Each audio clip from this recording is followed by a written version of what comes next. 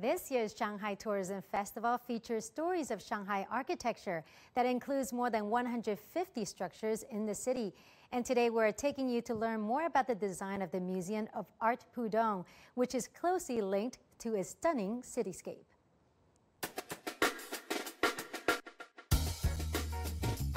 Hi, Mr. Chen. Hi, Steve.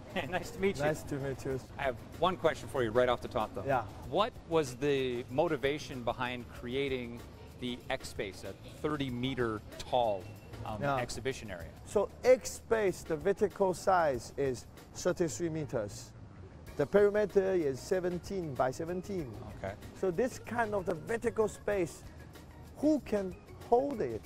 Who can do with a very exciting exhibition? So Cai Guoqiang used the space. In the space, we have media installation. We have the suspended points. Each point have one tone. Yeah. We have the curtain to be blackout or to have the zenithal light. And everything is done to give the support to the artist. So Cai Guoqiang created the exhibition with the space. With the X Space in mind. Exactly. Okay. In 2016, the Shanghai municipal government launched a competition to choose a design proposal for the museum. Renowned French architect Jean Nouvel won the competition with a design that was meant to blur the distinction between the structure and the environment. And then Jean wins with the idea of domain. So we have the unique materials from the garden to our vertical facade, to our roof terrace, then go to the riverside, then drop vertically in the river. Right. Now you have a bridge that leads right out to the waterfront here, is that correct? Exactly. So the riverside is also a part of the Pudong Museum area. It's part of the museum itself. Yeah, exactly. You think we can go and have a look at that? Sure. All right, let's do it. Go.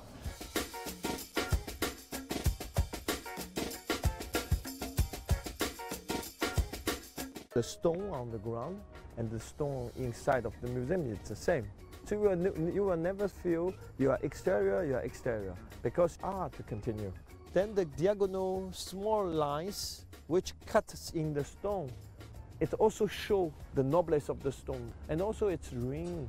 Oh, it's meant to look like raindrops, right? Exactly. No, I'm a weatherman, so that speaks to me a lot, yeah. After the riverside, Chen showed me another highlight of the museum, Le Grand Verre, or the Glass Hall. It features a 55-meter mirror wall that also functions as a screen. Opposite the mirror wall are giant floor-to-ceiling windows that allows people outside the museum to see what's happening inside.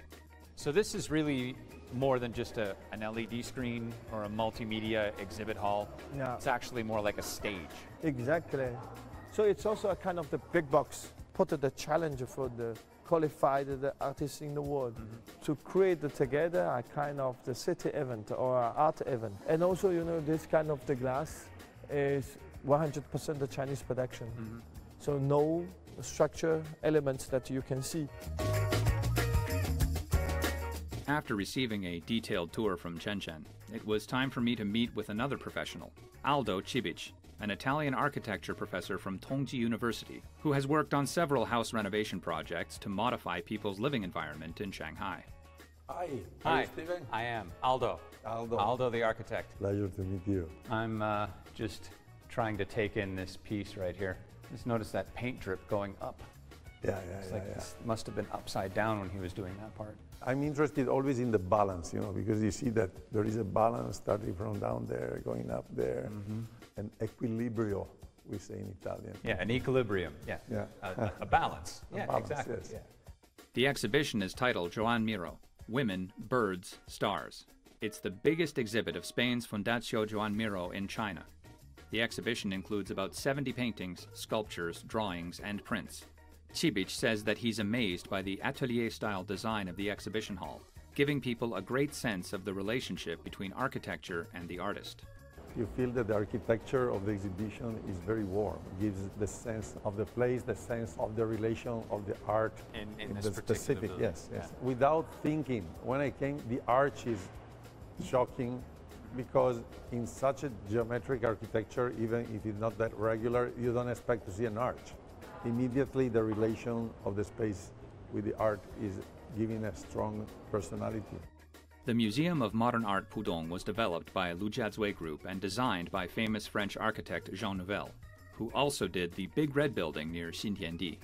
From my point of view, what concerns me is the idea of how Shanghai will be able to keep an interesting identity and not to become too much business only. Because what makes a city lively is the variety. Thank you very much for your time, Professor Aldo. Pleasure meeting you. Me too. And thanks for the insights on Miro. I had no idea what I was looking at. Stephen Rancourt, ICS for CGTN, Shanghai.